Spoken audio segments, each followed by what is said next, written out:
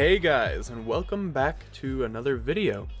So, yesterday I uploaded the my top 5 client-side mod pack thing. So now I'm going to show you guys how to install it. So here I have the 5 different mods, and these 3 here are the dependencies they need. This is the core for these armor status and StatusEffectsHUD. Then there's Minecraft Forge and Optifine for the shaders mod. So first, the thing we gotta do is to install Forge, but you always, no matter what, anytime you want to install mods or anything, you're gonna want to back up your game. So if you hold the Windows key and press R, it'll open up this run prompt here, and you just want to type in %appdata%, click OK, and you'll get this screen here. Now, you may not have as many folders as I do, or whatever. You just gotta make sure, just sort it by name here and open up .minecraft.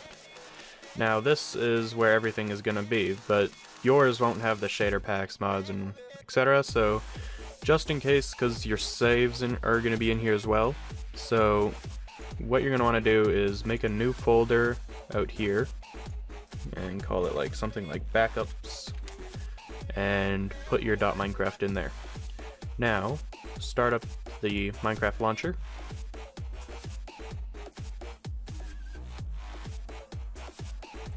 And you're gonna have to log in again, so just type in your email or username if you didn't migrate your account yet, type in your password, log in, and now see here how it says ready to download and play Minecraft 1.7.4? Well, Forge isn't for 1.7.4, it's for 1.7.2. So you're gonna have to click Edit Profile, and for Use Version, select 1.7.2. Now, there isn't much of a difference between 0.2 and 0.4. So you can see here, Minecraft 1.7.3 and 1.7.4, they just added like the Twitch streaming and improved realms menus, which we can't use yet, and fixed render distance above 8. That's not very fixed because there's really a lot of lag with that, and a few bugs. So there's nothing actual server-sided, so anything with 1.7.2 will be able to connect to 3 and 4 servers. So it says ready to download and play 1.7.2 now, so we want to do that, so it downloads it. You can see the loading bar here. Once that's full, the game will start, and then you just have to close it out.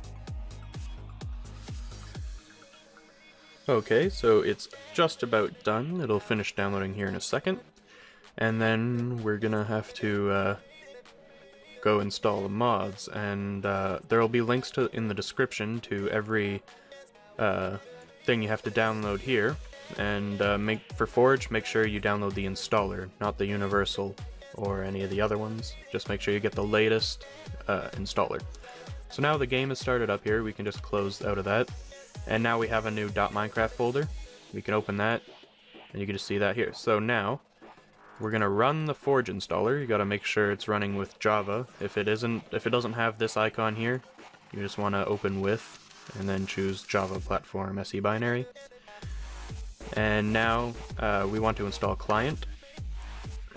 Make sure it's to where your .minecraft is, so that's where my current one is saved, as you can see here.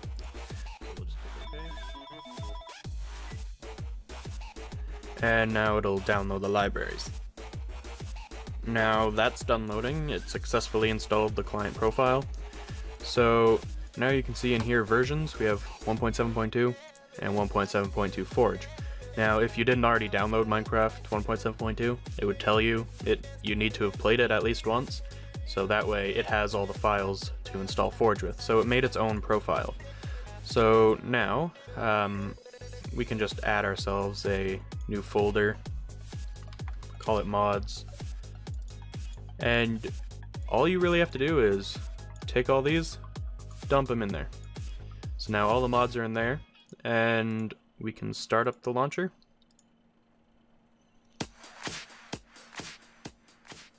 And then now you have to go back to Edit Profile and choose Release 1.7.2 Forge, which will be all the way at the bottom.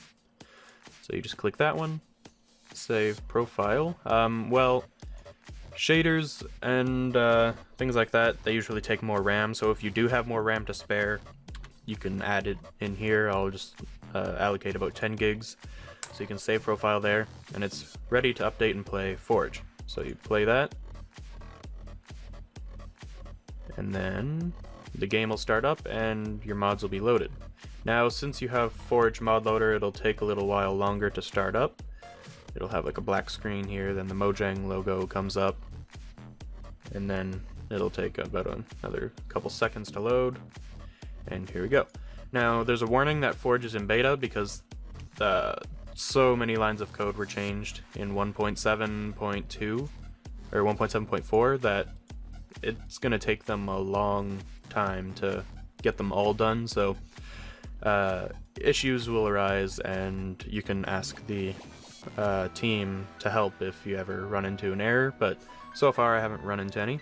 And you can see that right away the BetterFonts mod is working. You can see the font is different on all the buttons. 8 mods loaded.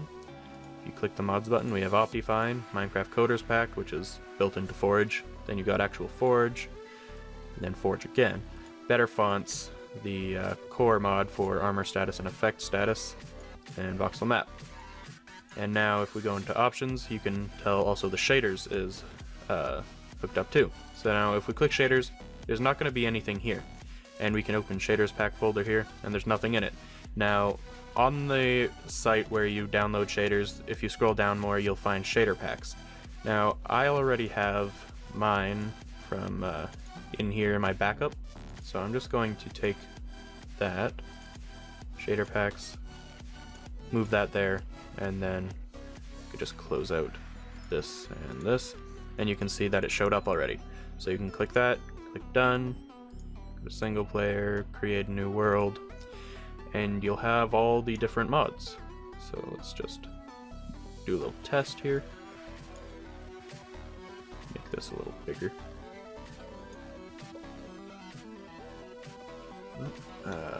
Let's make the window size a bit bigger.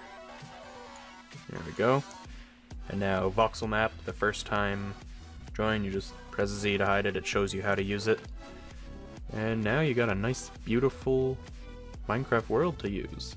And just get rid of that achievement there. Then, like in the other video, you can just go in here, change all the settings, whatever. And then you can just start playing. So I hope you guys enjoyed this tutorial on how to install my top 5 client-sided mods. If you guys could leave a rating, comment, tell me how I did, that'd be greatly appreciated. And until next time, thanks for watching, and I'll see you in the next video.